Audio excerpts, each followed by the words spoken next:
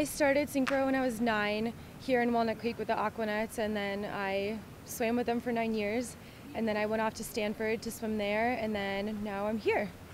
The biggest thing that gives me joy in synchro is just seeing how far I can push my body and really seeing that progress and, you know, getting more flexible or getting stronger and getting higher. And it's really cool to see what your body can do, because I don't think you really know until you actually push yourself to those limits.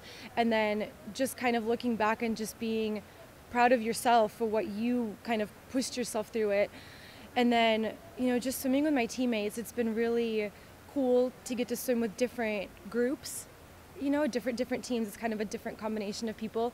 And I think every individual has brought something different into my life, and I'm really thankful for that. And it's just cool to be able to experience something like this with your teammates, not just by yourself. I think that's one of the greatest things about our sport. Representing the United States is really kind of, you know, it's a feeling you can't really describe in words. It's just such pride in what you're doing and what your team is doing and what you've already accomplished.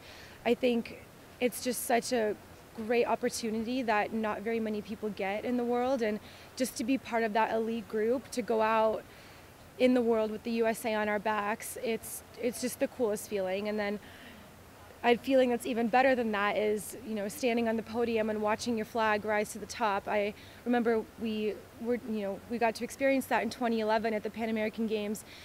Our flag wasn't first, you know, it was second, but still just looking at that, it was just so cool. It was just such a moment of pride and joy. I'm pretty fortunate in that I get to live with my family and my parents. You know, I don't have to pay rent. But I do feel like at my age I need to, you know, make a little bit of a living. So that's why I'm a head coach of a team with the Walnut Creek Aquanets, and then I do private lessons on the side. So, you know, in total it's maybe about, you know, 12 to 13 hours a week. And I feel like I need to do that just to have something, you know, to show for my work and what I've done. I think it's, you know, it's tough when we don't get the financial support from other places, and that's just what I feel like I have to do to make ends meet. Hi, my name is Mariya. I am 24 years old, and I am the captain of the U.S. Senior National Team, and I want to say thank you for your support.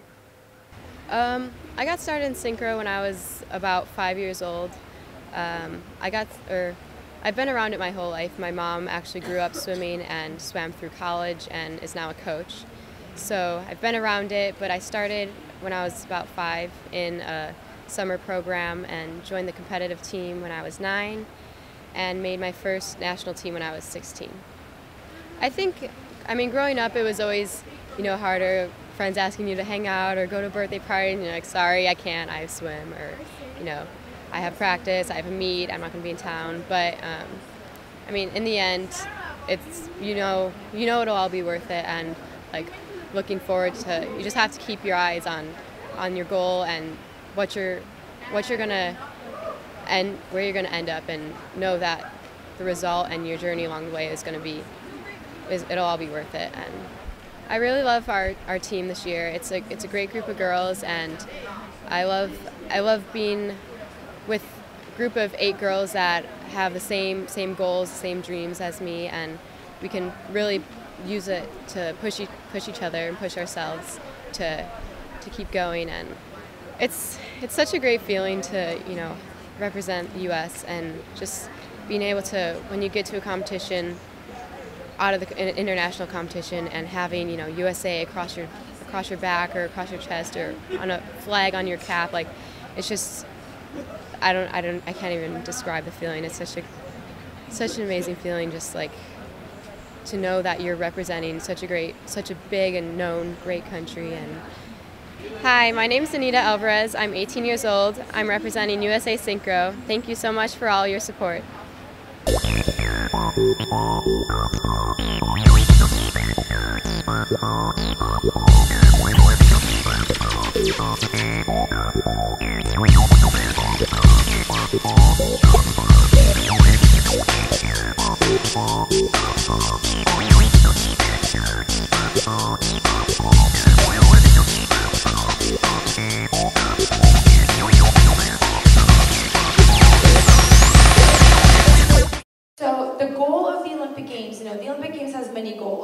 but it seeks to kind of bring the world together in a peaceful way through athletic competition.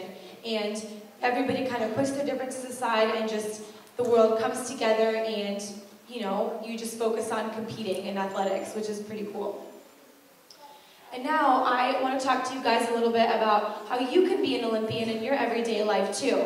I think there are a couple of qualities that, can make you not only a successful athlete, but a successful person too. So I think one of the most important things is to really be brave and not be afraid to take a chance. So like you saw in the video, when I was 9 years old, I moved to the US from Russia. So I was pretty much the same age as you guys, and I knew no English at all. So imagine sitting in your classroom and you don't understand a single word your teacher is saying. That's pretty hard, right? So 6 months after I moved to the US, I decided to join synchronized swimming. And for me, that was kind of, it was a really big challenge because I didn't know the language, but I decided to be brave and just kind of go through it and take on a new challenge. And little did I know, but that leap of faith was what eventually got me to the Olympic Games.